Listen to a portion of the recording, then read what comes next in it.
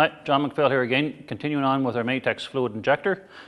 I want to take you through it step by step as to exactly what we need to do to hook this up, and then we're going to actually operate this thing and show you a few things there. As you've seen in previous videos, when the system injector arrives, it's going to look something like this. So what we're going to want to do is take our pump out of the base plate. And the easiest and simplest way to do that is there's a few little tricks. One of them is to move this handle up out of the way, come down here with your clip, unclip it, and it's down. You can drop your handle.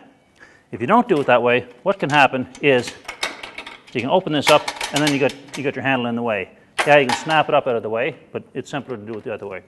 If you get used to it, it's going to work pretty good for you. Then there's a clip on the other side.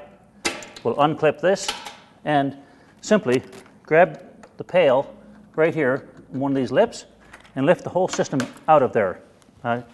It's taking your pump and your mixing system. As you can see in here, there's your pump, there's your mixing system. It's not being set down on a dirty floor, it's not picking up any dirt or debris, and it's not going to void your warranty if you get something stuck in the check valve or what have you. So, anyways, this is nice and clean, it's out of the way. This is your base plate. Take your base plate, you can see the little holes in the bottom. This is aluminum. See the holes here? Either drill a bolt down through there, a self-tapping screw or what have you, one or two, kind of keep it in place where you want it.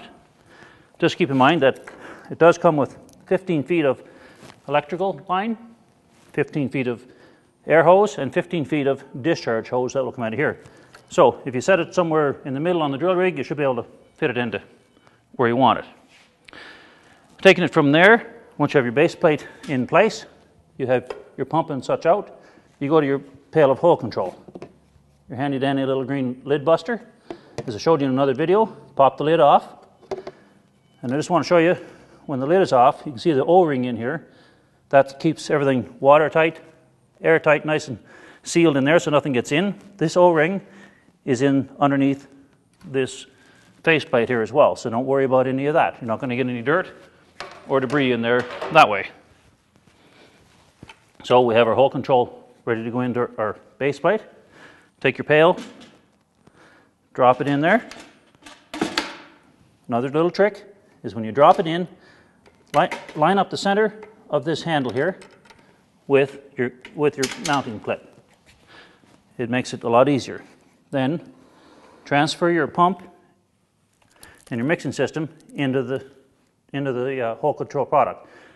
As I mentioned before, you can see this is a two-piece product. The oil is kind of settling on the top, and it's no big deal because there's your blender, your mixer. And I'll show you here.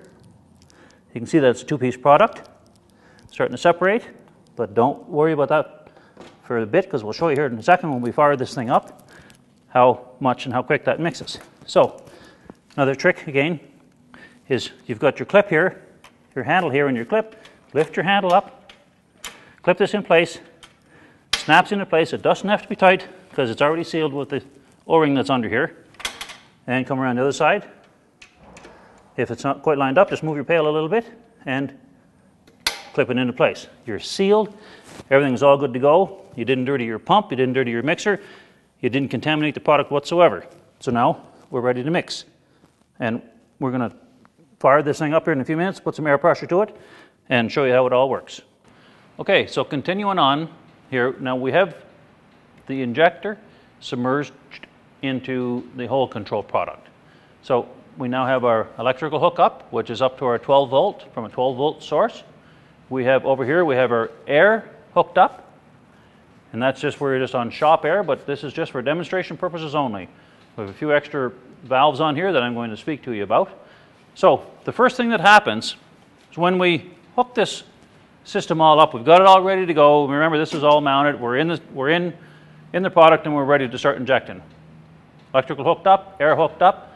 We hit this blue button, it turns blue, and that's your start button. Then, for the first 30 seconds, what's going to happen is it's automatically programmed that your mixer is going to mix for 30 seconds. It gets a little noisy because of the muffler. The air is discharged here through a muffler. Then, while that's mixing, we have it on very low pressure. It's only on about 90 psi. I'm going to lift this out of the product a little bit so you can see exactly how it mixes. You've seen how it was separated, and after, even if it's 6 months, even a year, it doesn't matter.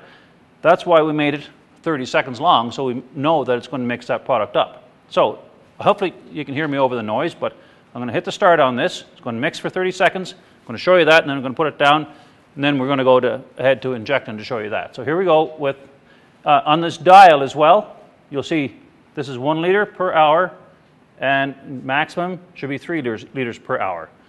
And when the light is on, it's flashing, it'll show you.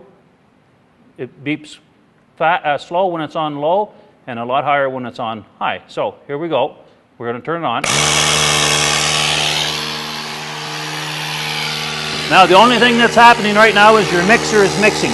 I have this unclamped at this point just to show you. We can zoom in on this. You can see this, how well the fluid is being mixed around, and that is only at about 90 psi going in there, and soft air, very little.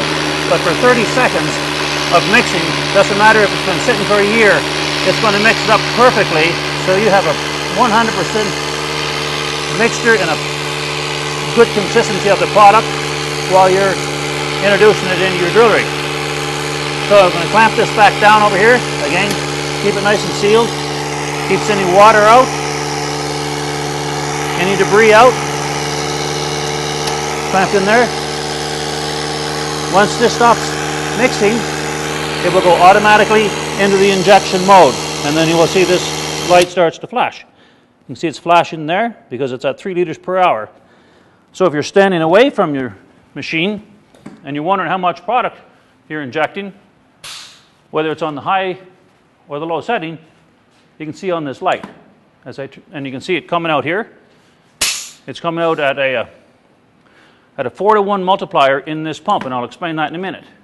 But you can see how quick it's really coming out, because that's giving you 3 liters per hour.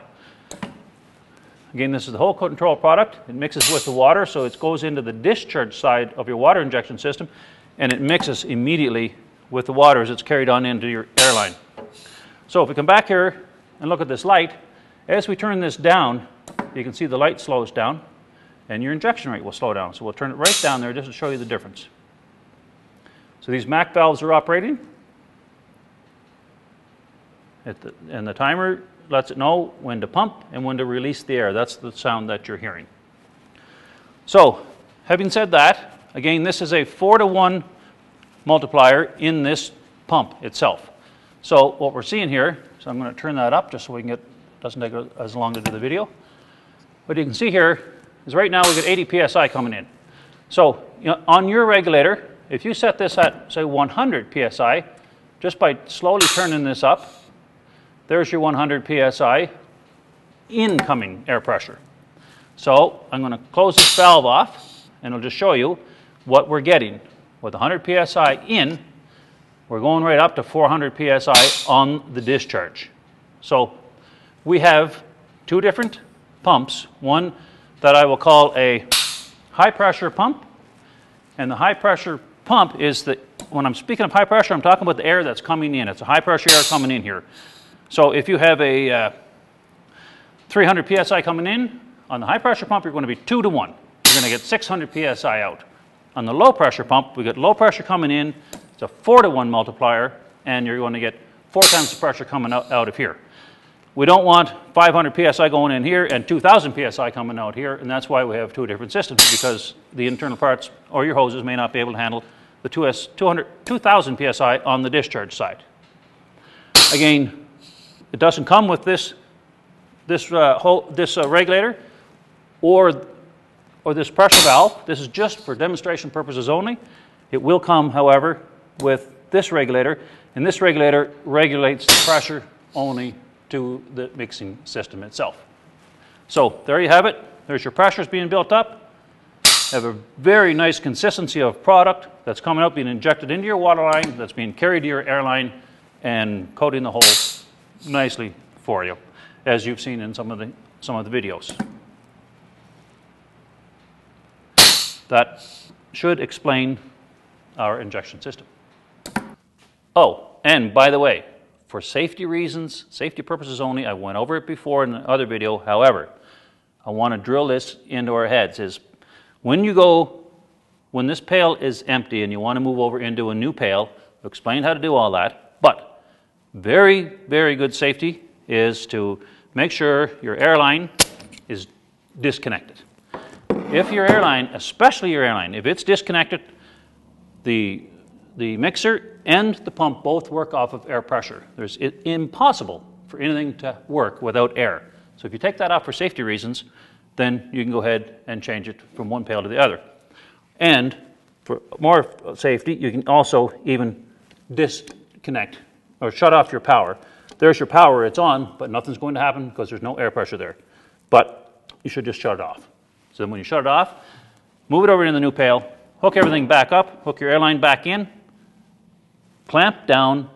Don't do what I did because I was on very low air just to show you that it mixed. Clamp down, hit your start. It'll go for 30 seconds again, and then it'll go injecting to the exact last setting that you had it set at. Thanks for watching.